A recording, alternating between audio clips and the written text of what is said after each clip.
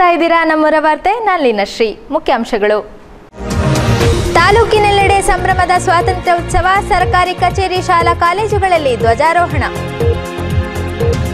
ಬೆಳ್ತಂಗಡಿಯಲ್ಲಿ ಗುರು ರಾಘವೇಂದ್ರರ ಆರಾಧನೆ ಮಹೋತ್ಸವದಲ್ಲಿ ಪಾಲ್ಗೊಂಡ ಭಕ್ತಗಣನ.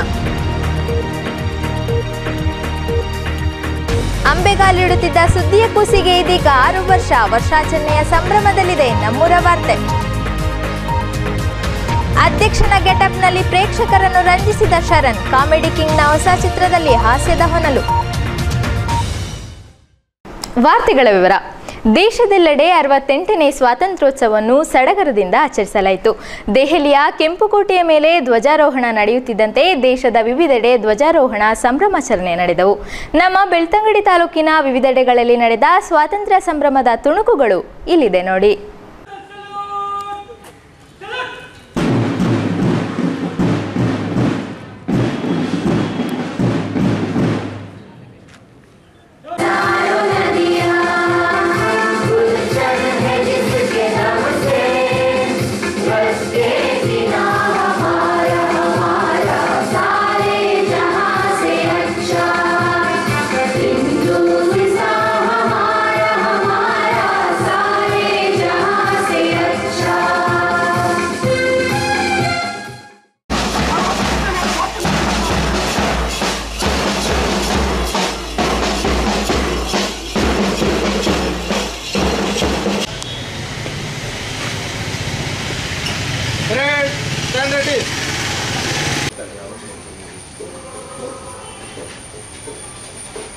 Parade!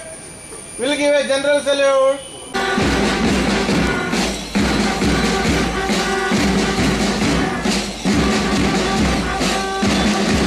ದೇವಾಲಯ ತಮ್ಮ ಗೌರವವನ್ನು ಸಲ್ಲಿಸ್ತಾ ಮುಂದುವರಿತಾ ಇದೆ. ದೇವಾಲಯ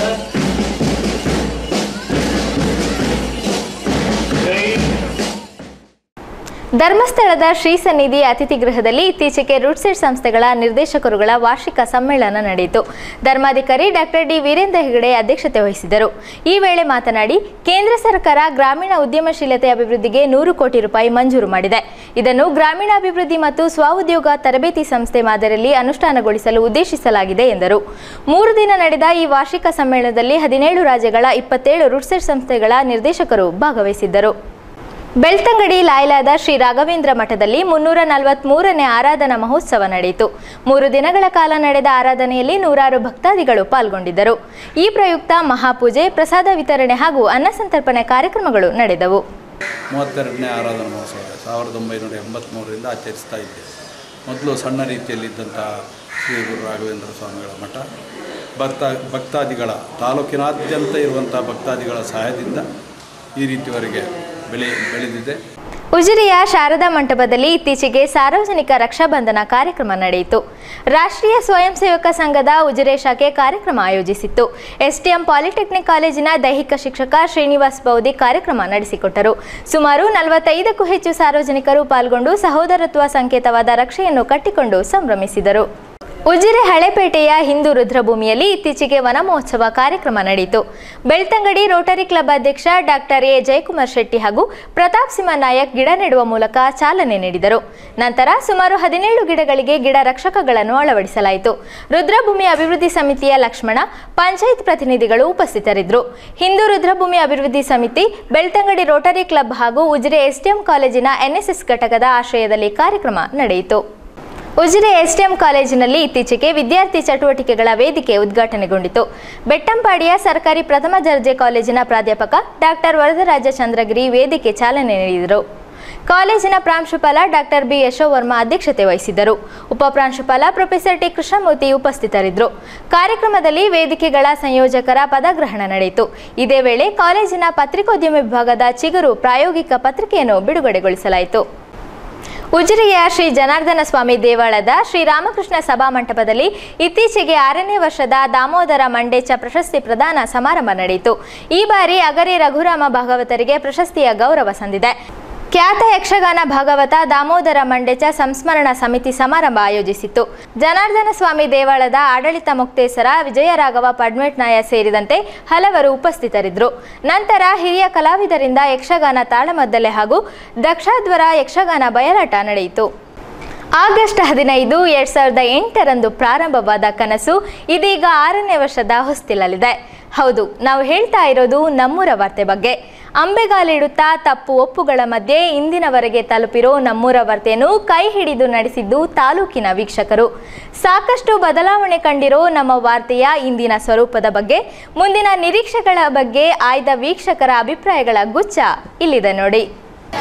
ನೋ ನೆಗೆಟಿವ್ ಓನ್ಲಿ ಪಾಸಿಟಿವ್ ಎನ್ನುತ್ತಾರೆ ನಮ್ಮೂರ ವಾರ್ತೆ ಶುರುವಾಗಿ 5 ವರ್ಷ ತುಂಬಿ 6ನೇ ವರ್ಷಕ್ಕೆ ಕಾಲಿಟ್ಟಿದೆ.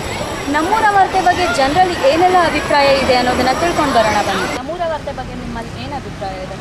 ನಮ್ಮೂರ ವಾರ್ತೆಯಲ್ಲಿ ಡೆವಲಪ್ಮೆಂಟ್ ಇಶ್ಯೂಸ್ ಆ್ಯಂಡ್ ಲೋಕಲ್ ಸುದ್ದಿ ಜಾಸ್ತಿ ಬರ್ತಿದೆ, ಅದನ್ನು ತುಂಬ ಇಷ್ಟ. ಕಾಲೇಜಿಗೆ ಬಂದು 6 ವರ್ಷ ಆಯಿತು. ಈಗ ಸಾಧಾರಣ 4 ವರ್ಷದಿಂದ ನಾನು ನೋಡ್ತಾ ಇದ್ದೇನೆ. ಹೇಗೆ ಬರ್ತಿದೆ ಅಂದರೆ ನಮ್ಮ ಮಕ್ಕಳು ಚೆನ್ನಾಗಿ ಮಾತಾಡ್ತಾರೆ. ಅಂದರೆ ಇದೇ ಟಿ ವಿಯಲ್ಲಿ ಹಾಗೆ ಸುವರ್ಣ ನ್ಯೂಸಲ್ಲಿ ಹೇಗೆ ಹೇಗೆ ಮಾತಾಡ್ತಾರೋ ಹಾಗೆ ನಮ್ಮ ಮಕ್ಕಳು ಸಹ ಚೆನ್ನಾಗಿ ಮಾತಾಡ್ತಾರೆ. ಅದನ್ನು ನೋಡೋಕ್ಕಂತೂ ತುಂಬ ಖುಷಿಯಾಗಿದೆ. ಮತ್ತು ಸ್ಪೋರ್ಟ್ಸ್ ಆಗಲಿ ಮತ್ತು ಅಕ್ಕಪಕ್ಕದ ನಮ್ಮ ಊರಿನ ವಿಚಾರ ಆಗಲಿ ಚೆನ್ನಾಗಿ ಮಾತಾಡ್ತಾರೆ. ನನಗೆ ಎಷ್ಟು ಸಂತೋಷ ಆಗ್ತಾ ಇದೆ ಅಂತ ಹೇಳಿದರೆ, ಪ್ರತಿ ವಾರ ನಮ್ಮ ಉಜಿರೆಯ ಪರಿಸರದಲ್ಲಿ ನಡೆಯತಕ್ಕಂಥ ಯಾವುದೇ ಒಂದು ಘಟನೆ ಇರಲಿ ಅದನ್ನು ಅತ್ಯಂತ ಸುಂದರವಾಗಿ ಪ್ರಸ್ತುತಪಡಿಸಿ ನೋಡಿದಾಗ ಎಷ್ಟು ಸಂತೋಷ ಆಗುತ್ತೆ ಅಂತ ಹೇಳಿದರೆ, ನಮ್ಮ ವಿದ್ಯಾರ್ಥಿಗಳು ಅದ್ಭುತವಾದ ಸಾಧನೆ ಮಾಡ್ತಾ ಇದ್ದಾರೆ. ವಿಷಯಗಳನ್ನು ಕೂಡ ಚೆನ್ನಾಗಿ ಪ್ರಸಾರ ಮಾಡ್ತಾರೆ. ಜೊತೆಯಲ್ಲಿ ಕ್ಷೇತ್ರಕ್ಕೆ ಸಂಬಂಧಪಟ್ಟದ್ದು ಶಿಕ್ಷಣ ಸಂಬಂಧಪಟ್ಟ ಎಲ್ಲ ವಿಷಯಗಳನ್ನು ಕೂಡ ಒಳ್ಳೆಯದಾಗಿ ನಮಗೆ ಮೂಡಿ ಬರ್ತಾ ಉಂಟು. ಭಾಳ ಸಂತೋಷ ಆಗ್ತದೆ. ಇಲ್ಲಿಯ ಯಕ್ಷಗಾನ ಇರಲಿ, ಇಲ್ಲಿಯ ರಥೋತ್ಸವ ಇರಲಿ, ಇಲ್ಲಿಯ ಸಾಹಿತ್ಯ ಕಾರ್ಯಕ್ರಮ ಇರಲಿ, ಇಲ್ಲಿಯ ಕ್ರೀಡಾ ಚಟುವಟಿಕೆಗಳಿರಲಿ, ಎಲ್ಲವನ್ನು ವರದಿ ಮಾಡುವಂಥ ಪತ್ರಿಕೆಗಳಲ್ಲಿ ಓದುವುದು ಬೇರೆ, ಅದನ್ನು ದೂರದರ್ಶನದ ಈ ಟೆಲಿವಿಷನ್ನ ಮೂಲಕ ಜನರಿಗೆ ತಲುಪಿಸಿದಾಗ ಬಹಳಷ್ಟು ಮಂದಿ ಇಲ್ಲಿ ತೃಪ್ತಿ ಪಡ್ತಾ ಇದ್ದಾರೆ. ನ್ಯಾಷನಲ್ ಇಂಟರ್ನ್ಯಾಷನಲ್ ಬೇರೆ ಕೂಡ ಸಿಗ್ತದೆ. ಲೋಕಲಿಗೆ ಬೇರೆ ಕಡೆ ಅವಕಾಶ ಸಿಗದೇ ಇರ್ತದೆ. ಲೋಕಲ್ ಹೆಚ್ಚು ಸೇರಿಸಿಕೊಂಡು ಬೆಟರ್ ನೋಡ್ತೀವಿ. ನೋಡಿದ್ರಲ್ಲ ವೀಕ್ಷಕರೇ, ಜನರಲ್ಲಿ ನಮ್ಮೂರ ವಾರ್ತೆ ಬಗ್ಗೆ ಏನೆಲ್ಲ ಅಭಿಪ್ರಾಯ ಇದೆ ಅನ್ನೋದನ್ನು ಹೀಗೆ ನಮ್ಮನ್ನು ನಿರಂತರವಾಗಿ ಪ್ರೋತ್ಸಾಹಿಸಿರಿ ಎನ್ನುತ್ತಾ ಕ್ಯಾಮ್ರಾ ಪರ್ಸನ್ ಆಂಜನೇಯ ಮೀರಾಪುರ್ ಜೊತೆಗೆ ಅಕ್ಷತಾ, ನಮ್ಮೂರ ವಾರ್ತೆ.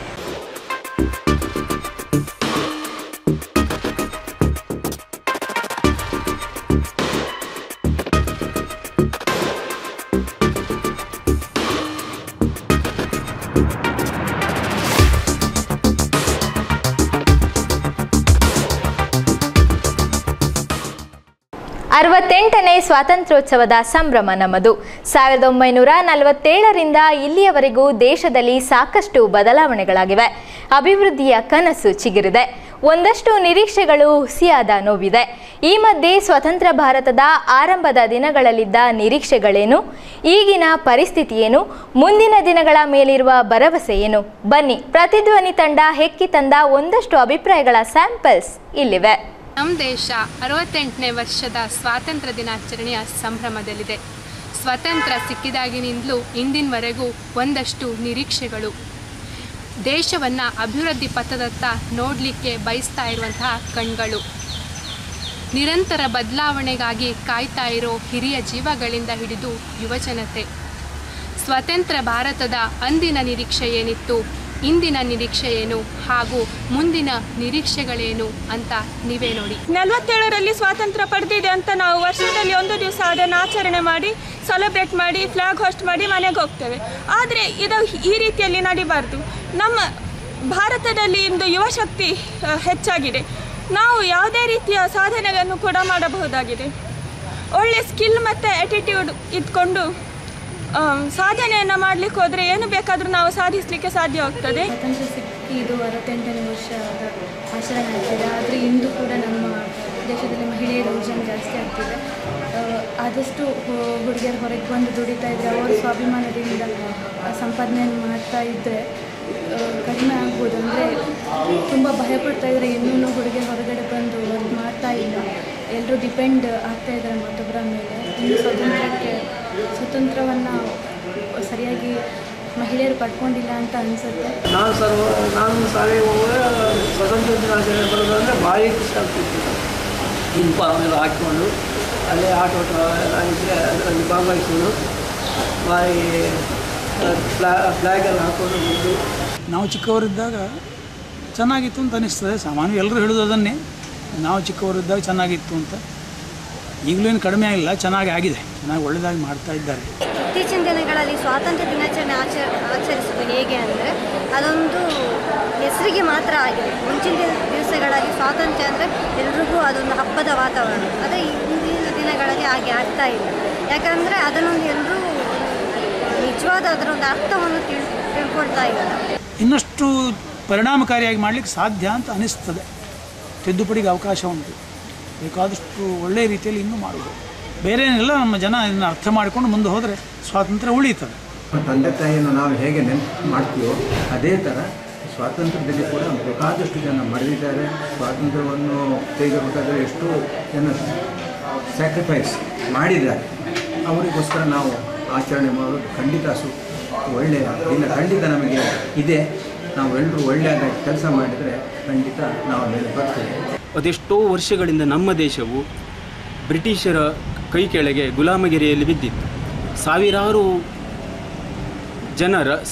ವರ್ಷಗಳ ಅನೇಕ ರೀತಿಯ ಪ್ರಯತ್ನಗಳಿಂದ ತುಂಬ ಕಷ್ಟಪೂರ್ವಕವಾಗಿ ನಾವು ಈ ಸ್ವಾತಂತ್ರ್ಯವನ್ನು 1947ರಲ್ಲಿ ಗಿಟ್ಟಿಸಿಕೊಂಡಿದ್ದೇವೆ ಬ್ರಿಟಿಷರಿಂದ. ಆ ಕಾಲದಲ್ಲಿ ನನಗೆ ಗೊತ್ತಿರುವ ಹಾಗೆ ಆಹಾರದ ಬಗ್ಗೆ ಕೊರತೆ ಬಹಳಷ್ಟು ಇತ್ತು.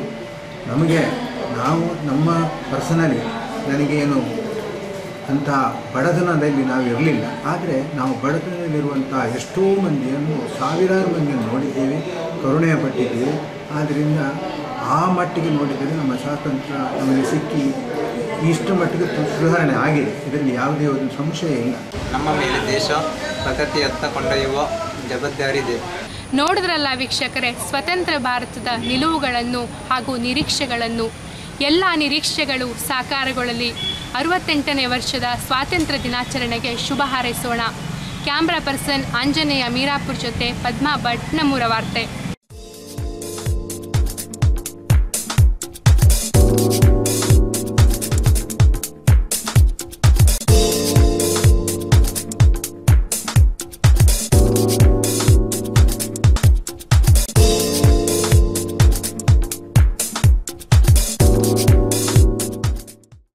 ಸ್ವತಂತ್ರ ಭಾರತಕ್ಕೆ ಈಗ 68ರ ಹರೆಯ.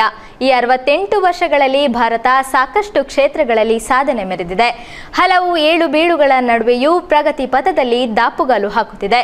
ವಿಶ್ವವೇ ಗುರುತಿಸುವ ರಾಷ್ಟ್ರವಾಗಿ ಹೊರಹೊಮ್ಮಿದೆ. ಈ ಎಲ್ಲ ಸಾಧನೆಗಳ ಪಕ್ಷಿನೋಟ ಇಲ್ಲಿದೆ ನೋಡಿ.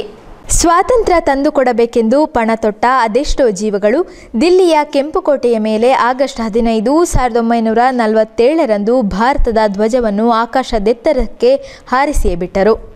ಅಂದು ಕತ್ತಲಲ್ಲಿ ದೊರೆತ ಆ ಸ್ವಾತಂತ್ರ್ಯ ಇಂದು ಭಾರತದ ಪಾಲಿಗೆ ದಿವ್ಯ ಜ್ಯೋತಿಯಾಗಿ ಇಡೀ ದೇಶವನ್ನು ಬೆಳಗುತ್ತಿದೆ. ಭಾರತದ ಪ್ರಧಾನಮಂತ್ರಿಯಾಗಿ ಅಧಿಕಾರ ಸ್ವೀಕರಿಸಿದ ಜವಾಹರ್ಲಾಲ್ ನೆಹರು ಮೊದಲ ಬಾರಿಗೆ ಅಭಿವೃದ್ಧಿಯ ವಲಯಕ್ಕೆ ಕೈ ಹಾಕಿದರು. ಭಾರತದ ಅಭಿವೃದ್ಧಿಗೆ ಪಂಚವಾರ್ಷಿಕ ಯೋಜನೆಯ ಅಸ್ತ್ರವನ್ನು ಅಳವಡಿಸಿಕೊಂಡರು. ಇದು ಅಭಿವೃದ್ಧಿ ಪಥದಲ್ಲಿ ಸ್ವತಂತ್ರ ಭಾರತದ ಮೊದಲ ಹೆಜ್ಜೆ.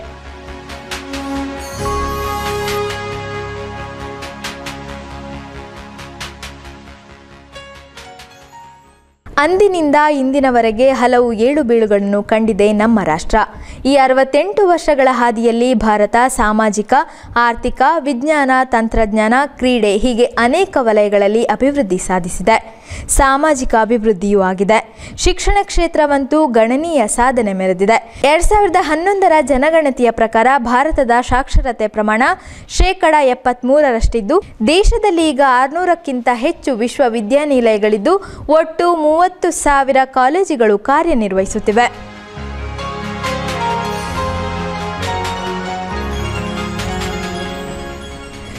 ಕೃಷಿ ಕ್ಷೇತ್ರದಲ್ಲಿ ನೂತನ ತಂತ್ರಜ್ಞಾನಗಳನ್ನು ಬಳಸಿಕೊಳ್ಳುವ ಮೂಲಕ ಉತ್ಪಾದನೆಯಲ್ಲಿ ಯಶಸ್ಸನ್ನು ಸಾಧಿಸಿದೆ. ಇನ್ನು ಬೃಹತ್ ಮತ್ತು ಸಣ್ಣ ಪ್ರಮಾಣದ ಕೈಗಾರಿಕೆಗಳ ಉನ್ನತಿಗಾಗಿ ವಿಶೇಷ ಬ್ಯಾಂಕ್ಗಳನ್ನು ಸ್ಥಾಪಿಸಲಾಗಿದೆ. ಬಾಹ್ಯಾಕಾಶ ಕ್ಷೇತ್ರದಲ್ಲಿ ಭಾರತದ ಅಭಿಯಾನ ಪ್ರಾರಂಭವಾದದ್ದು 1969ರಲ್ಲಿ ಇಸ್ರೋದ ಸ್ಥಾಪನೆ ಬಳಿಕ. 1975 ಆರ್ಯಭಟ ಉಪಗ್ರಹ ಉಡಾವಣೆಯೊಂದಿಗೆ ಭಾರತ ಬಾಹ್ಯಾಕಾಶ ಯಾತ್ರೆ ಆರಂಭಿಸಿತು. ಇದೀಗ ಇಂಡಿಯಾ ಮಂಗಳನ ಅಂಗಳಕ್ಕೂ ಹೆಜ್ಜೆ ಇಡುವ ಸಾಧನೆ ಮಾಡಲು ಹೊರಟಿರುವುದು ಈ ಕ್ಷೇತ್ರದ ಸಾಮರ್ಥ್ಯಕ್ಕೆ ಕೈಗನ್ನಡಿ.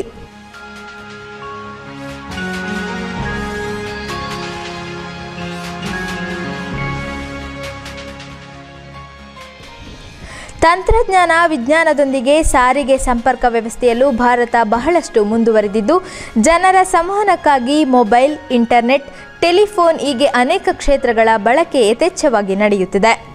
ಅದೇ ರೈಲ್ವೆ ಮತ್ತು ರಸ್ತೆ ಸಂಪರ್ಕದಲ್ಲೂ ಸಾಕಷ್ಟು ಬದಲಾವಣೆಗಳಾಗಿವೆ. ಕ್ರೀಡಾ ಕ್ಷೇತ್ರದಲ್ಲಿಯೂ ಅಂತಾರಾಷ್ಟ್ರೀಯ ಮಟ್ಟದಲ್ಲಿ ಮಿಂಚಿದೆ. ಒಟ್ಟಿನಲ್ಲಿ 68ರ ಹರೆಯದ ರಾಷ್ಟ್ರ ವಿಶ್ವದೆದುರು ಬಲಿಷ್ಠ ರಾಷ್ಟ್ರವಾಗಿ ಹೊರಹೊಮ್ಮುತ್ತಿದೆ. ದೇಶದ ಈ ಸಾಧನೆ ಬಗ್ಗೆ ಹೆಮ್ಮೆ ಪಡೋಣ. ದೇಶ ಕಟ್ಟುವ ಕಾರ್ಯದಲ್ಲಿ ಕೈ ಜೋಡಿಸೋಣ. ಗಿರೀಶ್ ಜಿಜಿ, ನಮ್ಮೂರ ವಾರ್ತೆ.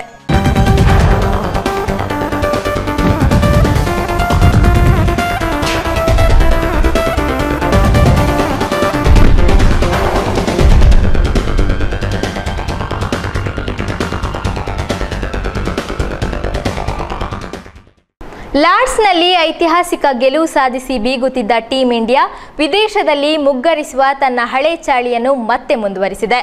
ಅವರದೇ ನೆಲದಲ್ಲಿ ಆಂಗ್ಲರನ್ನು ಸೋಲಿಸುವ ಕನಸು ಮತ್ತೆ ಕನಸಾಗಿಯೇ ಉಳಿದಿದೆ. ಕ್ರಿಕೆಟ್ ಕಾಶಿಯ ಗೆಲುವಿನಿಂದ ಭಾರತೀಯ ಅಭಿಮಾನಿಗಳಲ್ಲಿ ಹೊಸ ಭರವಸೆ ಮೂಡಿಸಿದ್ದ ಟೀಂ ಇಂಡಿಯಾ ಬಳಿಕ ನಡೆದ ಸೌತ್ಹ್ಯಾಂಪ್ಟನ್ ಮತ್ತು ಮ್ಯಾಂಚೆಸ್ಟರ್ನಲ್ಲಿ ಸತತವಾಗಿ ಸೋತು 2-1 ಹಿನ್ನಡೆ ಅನುಭವಿಸಿದೆ. ಈ ಮೂಲಕ ಅವರದೇ ನೆಲದಲ್ಲಿ ಆಂಗ್ಲರನ್ನು ಮಣಿಸುವ ಹಾಗೂ 2007ರ ಇತಿಹಾಸವನ್ನು ಮತ್ತೆ ಮರುಕಳಿಸುವ ಸುವರ್ಣ ಅವಕಾಶವನ್ನು ಭಾರತ ಕಳೆದುಕೊಂಡಿದೆ.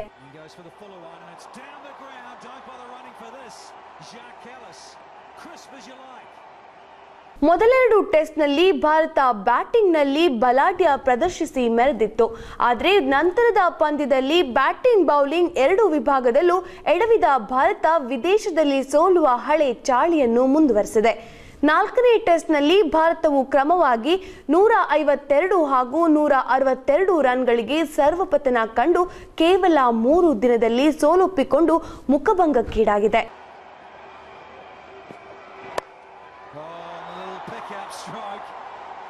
ಪ್ರಸಕ್ತ ಸರಣಿಯಲ್ಲಿ ಸ್ಟಾರ್ ಬ್ಯಾಟ್ಸ್ಮನ್ ಅನಿಸಿಕೊಂಡಿದ್ದ ವಿರಾಟ್ ಕೊಹ್ಲಿ ಹಾಗೂ ಚೇತೇಶ್ವರ ಪೂಜಾರ ಕಳಪೆ ಪ್ರದರ್ಶನ ತಂಡಕ್ಕೆ ಶಾಪವಾಗಿ ಪರಿಣಮಿಸಿದೆ. ಇದಕ್ಕಾಗಿಯೇ ಕ್ರಿಕೆಟ್ ದಿಗ್ಗಜರ ತೀವ್ರ ಟೀಕೆಗೆ ಗುರಿಯಾಗಿದೆ ಟೀಂ ಇಂಡಿಯಾ. ಅಭಿಜಿತ್ ಕೊಲ್ಪೆ, ನಮ್ಮೂರ ವಾರ್ತೆ. ವಿಶ್ವ ಕ್ರಿಕೆಟ್ ಕಂಡ ಶ್ರೇಷ್ಠ ಆಲ್ರೌಂಡರ್. ತಮ್ಮ ಕೂಲ್ ಅಂಡ್ ಡ್ಯಾಶಿಂಗ್ ಆಟದಿಂದ ಎದುರಾಳಿ ಆಟಗಾರರಲ್ಲಿ ನಡುಕ ಹುಟ್ಟಿಸುತ್ತಿದ್ದ ದಕ್ಷಿಣ ಆಫ್ರಿಕಾ ತಂಡದ ಆಟಗಾರ ಜಾಕ್ ಕ್ಯಾಲಿಸ್ ನಿವೃತ್ತಿ ಘೋಷಿಸಿದ್ದಾರೆ. ಈ ದಿಗ್ಗಜನ ಕ್ರೀಡಾ ಜೀವನದ ಝಲಕ್ ಇಲ್ಲಿದೆ. ಸುಮಾರು 2 ದಶಕಗಳ ಕಾಲ ಅಂತಾರಾಷ್ಟ್ರೀಯ ಕ್ರಿಕೆಟ್ನಲ್ಲಿ ಭದ್ರವಾಗಿ ನೆಲೆಯೂರಿದ್ದರು ಜಾಕ್ ಕ್ಯಾಲಿಸ್. ಇದೀಗ ಅಂತಾರಾಷ್ಟ್ರೀಯ ಮಟ್ಟದ ಎಲ್ಲ ಮಾದರಿಗಳಿಂದಲೂ ನಿವೃತ್ತಿಯ ನಿರ್ಧಾರವನ್ನು ಪ್ರಕಟಿಸಿದ್ದಾರೆ. 166 ಟೆಸ್ಟ್ ಪಂದ್ಯಗಳನ್ನಾಡಿರುವ ಈ ಆಪತ್ ಬಾಂಧವ 45 ಶತಕ ಮತ್ತು 58 ಅರ್ಧಶತಕ ಒಳಗೊಂಡ 13,289 ರನ್ ದಾಖಲಿಸಿದ್ದಾರೆ.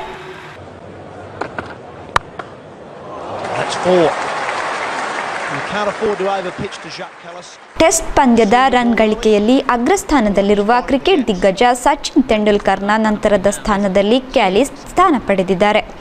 5 ಬಾರಿ 5 ವಿಕೆಟ್ ಗಳಿಸುವುದರ ಜೊತೆಗೆ 292 ವಿಕೆಟ್ ಮತ್ತು 200 ಕ್ಯಾಚ್ ಕೂಡ ಪಡೆದಿದ್ದಾರೆ. ಇನ್ನು ಏಕದಿನ ಪಂದ್ಯಗಳತ್ತ ಬಂದರೆ 328 ಏಕದಿನ ಪಂದ್ಯಗಳನ್ನಾಡಿರುವ ಕ್ಯಾಲಿಸ್ 86 ಅರ್ಧಶತಕ ಸೇರಿದಂತೆ 11,579 ರನ್ ಗಳಿಸಿದ್ದು 273 ವಿಕೆಟ್ ಉರುಳಿಸಿದ್ದಾರೆ.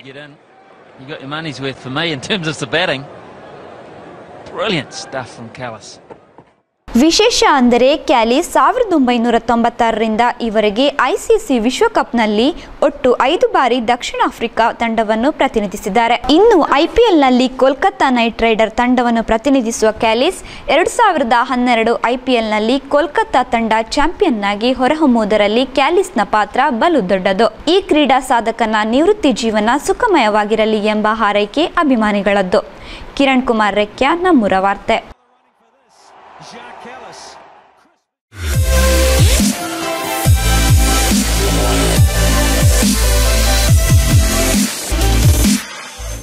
ಕರಾವಳಿಯಲ್ಲೀಗ ರಂಗ್ ಕುರಿತೆ ಮಾತು.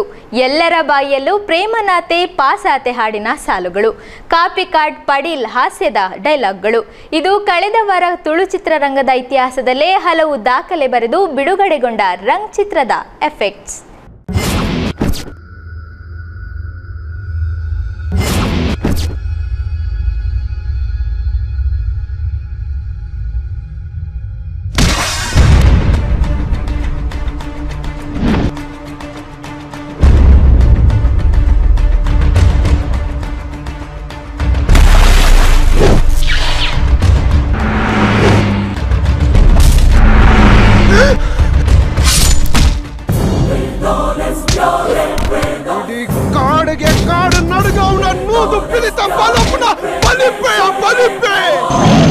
ರಂಗಭೂಮಿಯ ಸೀಮಿತ ಪರಿಧಿಯಲ್ಲಿ ರಾರಾಜಿಸುತ್ತಿದ್ದ ತುಳು ಭಾಷೆ ಈಗ ನಿಧಾನವಾಗಿ ಚಿತ್ರರಂಗದತ್ತಲೂ ದಾಪುಗಾಲಿಡುತ್ತಿದೆ.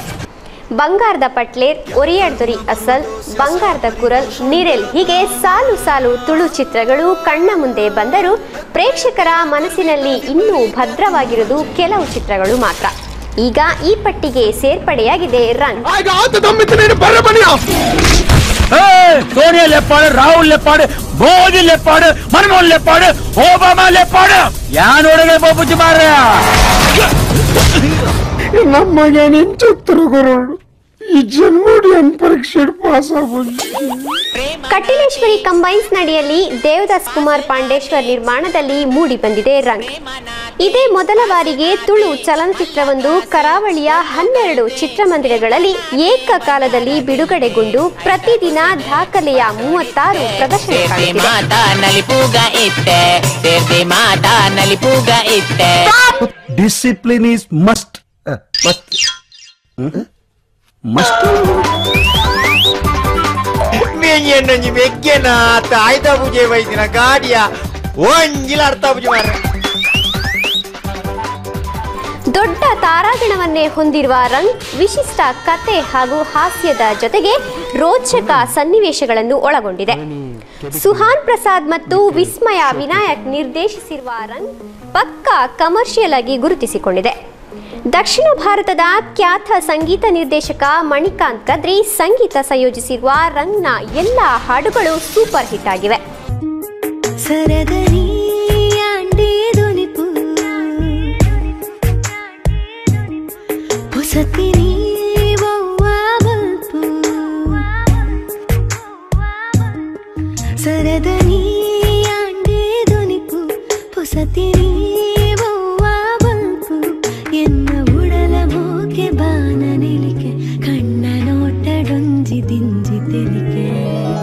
ಕರಾವಳಿಯ ಹೊಸ ಪ್ರತಿಭೆಗಳಿಗೆ ಅವಕಾಶ ನೀಡುವಲ್ಲಿಯೂ ರಂಗ್ ಛಾಪು ಮೂಡಿಸಿದೆ.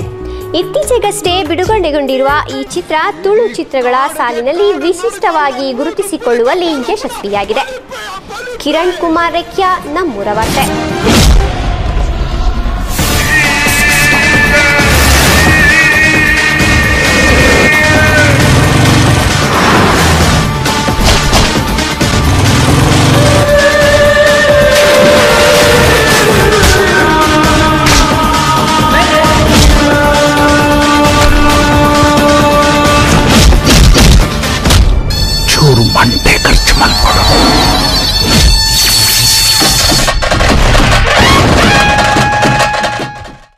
ಕಾಮಿಡಿ ಕಿಂಗ್ ಶರಣ್ ಅಭಿನಯದ ಚಿತ್ರ ಅಧ್ಯಕ್ಷ ಬಿಡುಗಡೆಗೊಂಡಿದೆ. ಸಾಕಷ್ಟು ಅಡೆತಡೆಗಳನ್ನು ದಾಟಿ ಬಂದ ಅಧ್ಯಕ್ಷನಿಗೆ ನೋಡುಗರು ಜೈ ಎಂದಿದ್ದಾರೆ. ಜಯಲಲಿತಾ ಹವಾ ಇದ್ದಾಗ ಶರಣ್ಗೆ ನಮಸ್ಕಾರ ಮೇಡಮ್ ಅನ್ನುತ್ತಿದ್ದ ಪ್ರೇಕ್ಷಕರು ಈಗ ಶರಣ್ ರೀ ಅಧ್ಯಕ್ಷರೇ ಎನ್ನುತ್ತಿದ್ದಾರೆ. ಏನೇ ಅಧ್ಯಕ್ಷನ ಕತೆ ನೀವೇ ನೋಡಿ. ನಿಮ್ಮ ಚಪ್ಪಾಳೆಯೊಂದಿಗೆ ಚಿಂತೆ ಇಲ್ಲದ ತುಂಡೈಕಲ್ ಸಂಘದ ಅಧ್ಯಕ್ಷರಾದ ಚಂದ್ರಶೇಖರ್ ಗೌಡರವರನ್ನು ಬರಮಾಡಿಕೊಳ್ಳೋಣ.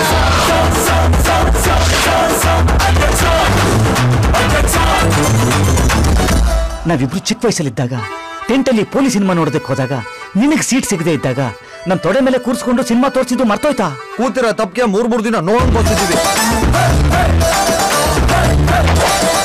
ಇದು ಕೋರ್ಟ್ ಅಲ್ಲ, ಪೊಲೀಸ್ ಸ್ಟೇಷನ್. ಮೇಡಮ್, ಇದು ಕೋರ್ಟ್ ಅಲ್ದ ಇದ್ರು ನಾನ್ ಲಾಯರು, ನೀವು ಮಧ್ಯ ಬಾಯಾಕ್ಬಿಡಿ, ಎಲ್ಲ ಮರ್ತೋಗುತ್ತೆ. ಕಾಮಿಡಿ ಕಿಂಗ್ ಶರಣ್ ಅಭಿನಯದ ಬಹುನಿರೀಕ್ಷಿತ ಚಿತ್ರ ಅಧ್ಯಕ್ಷ. ನಂದಕಿಶೋರ್ ನಿರ್ಮಾಣದ ಈ ಚಿತ್ರದಲ್ಲಿ ಶರಣ್ ಹಳ್ಳಿ ಹೈದನ ಗೆಟಪ್ ನಲ್ಲಿ ಮಿಂಚಿದ್ದಾರೆ. ಹಳ್ಳಿಯಲ್ಲಿ ಪುಂಡ ಹುಡುಗರ ಗುಂಪಿನ ಲೀಡರ್ ಆಗಿ ಪೋಸ್ ಕೊಡೋ ಹೈದನ ಸುತ್ತ ಸಾಗುತ್ತೆ ಅಧ್ಯಕ್ಷನ ಚಿತ್ರಕಥೆ. ಏರಿಯಾದಲ್ಲಿ ಓಡಾಡಬ್ಯಾಡ್ವೆ, ಜೀವ ಜಲ್ಲಂತದೆ, ಬಾಡಿ ಜುಮ್ಮಂತದೆ, ಜೀವ ಜಲ್ಲಂತದೆ, ಬಾಡಿ ಜುಮ್ಮಂತದೆ. ಇದುವರೆಗೂ ಮಾಡಿರದ ವಿಭಿನ್ನ ಗೆಟಪ್ನಲ್ಲಿ ಶರಣ್ ಅವರನ್ನು ಪ್ರೇಕ್ಷಕರ ಮುಂದೆ ಪ್ರೆಸೆಂಟ್ ಮಾಡಲಾಗಿದೆ ಅನ್ನುತ್ತಿದೆ ಚಿತ್ರತಂಡ. ಚಿತ್ರದಲ್ಲಿ ಶರಣ್ಗೆ ನಾಯಕಿಯಾಗಿ ಹಳ್ಳಿಯ ಮುಕ್ತ ಹುಡುಗಿಯ ಪಾತ್ರದಲ್ಲಿ ನಟಿಸಿದ್ದಾರೆ ರಕ್ಷಾ. ಶರಣ್ ಇಮೇಜ್ಗೆ ತಕ್ಕಂತೆ ಚಿತ್ರದಲ್ಲಿ ಹಾಸ್ಯದ ರಸದೌತಣ ಉಡಬಡಿಸಲಾಗಿದೆ. ಇದು ಕೋರ್ಟ್ ಅಲ್ಲ ಪೊಲೀಸ್ ಸ್ಟೇಷನ್. ಮೇಡಮ್ ಇದು ಕೋರ್ಟ್ ಅಲ್ದ ಇದ್ರು ನಾನ್ ಲಾಯರು, ನೀವು ಮಧ್ಯ ಬಾಯಾಕ್ಬಿಡಿ, ಎಲ್ಲ ಮರ್ತೋಗುತ್ತೆ. ಚಿಕ್ಕಣ್ಣ ರವಿಶಂಕರ್ ಹಾಗೂ ಮಾಳವಿಕಾ ಮುಖ್ಯ ಭೂಮಿಕೆಯಲ್ಲಿ ನಟಿಸಿದ್ದಾರೆ. ಅರ್ಜುನ್ ಜನ್ಯ ಅವರ ಸಂಗೀತ ಇರೋ ಚಿತ್ರದ ಹಾಡುಗಳು ಈಗಾಗಲೇ ಜನಪ್ರಿಯತೆ ಗಳಿಸಿವೆ. ಪವರ್ ಸ್ಟಾರ್ ಪುನೀತ್ ರಾಜ್ಕುಮಾರ್ ಅವರು ಹಾಡಿದ ಕೈನಾಗ್ ಮೈಕ್ ಸಖತ್ ಸದ್ದು ಮಾಡಿದೆ. ಇದೇ ಶುಕ್ರವಾರ ಬಿಡುಗಡೆಗೊಂಡಿರುವ ಅಧ್ಯಕ್ಷ ಯಶಸ್ವಿಯಾಗುತ್ತಾನ ಅನ್ನೋದನ್ನು ತಿಳಿದುಕೊಳ್ಳೋಕೆ ಇನ್ನೊಂದು ವಾರ ಕಾಯಲೇಬೇಕು. ಮಧುಶ್ರೀ ಆರ್, ನಮ್ಮೂರ ವಾರ್ತೆ.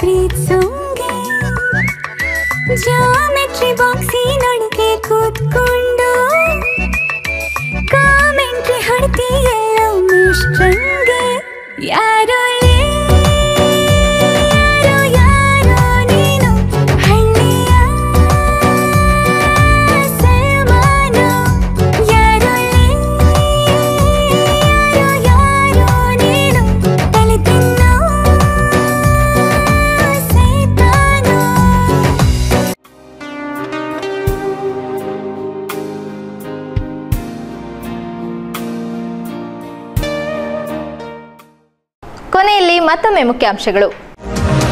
ತಾಲೂಕಿನೆಲ್ಲೆಡೆ ಸಂಭ್ರಮದ ಸ್ವಾತಂತ್ರ್ಯೋತ್ಸವ, ಸರ್ಕಾರಿ ಕಚೇರಿ, ಶಾಲಾ ಕಾಲೇಜುಗಳಲ್ಲಿ ಧ್ವಜಾರೋಹಣ. ಬೆಳ್ತಂಗಡಿಯಲ್ಲಿ ಗುರು ರಾಘವೇಂದ್ರರ ಆರಾಧನೆ ಮಹೋತ್ಸವದಲ್ಲಿ ಪಾಲ್ಗೊಂಡ ಭಕ್ತಗಣನ. ಅಂಬೆಗಾಲಿಡುತ್ತಿದ್ದ ಸುದ್ದಿಯ ಕೂಸಿಗೆ ಇದೀಗ 6 ವರ್ಷ, ವರ್ಷಾಚರಣೆಯ ಸಂಭ್ರಮದಲ್ಲಿದೆ ನಮ್ಮೂರ ವಾರ್ತೆ. ಅಧ್ಯಕ್ಷನ ಗೆಟಪ್ನಲ್ಲಿ ಪ್ರೇಕ್ಷಕರನ್ನು ರಂಜಿಸಿದ ಶರಣ್, ಕಾಮಿಡಿ ಕಿಂಗ್ನ ಹೊಸ ಚಿತ್ರದಲ್ಲಿ ಹಾಸ್ಯದ ಹೊನಲು. ವಾರದ ಸುದ್ದಿಗಾಗಿ ನೋಡ್ತಾ ಇರಿ ನಮ್ಮೂರ ವಾರ್ತೆ. ವಂದನೆಗಳು.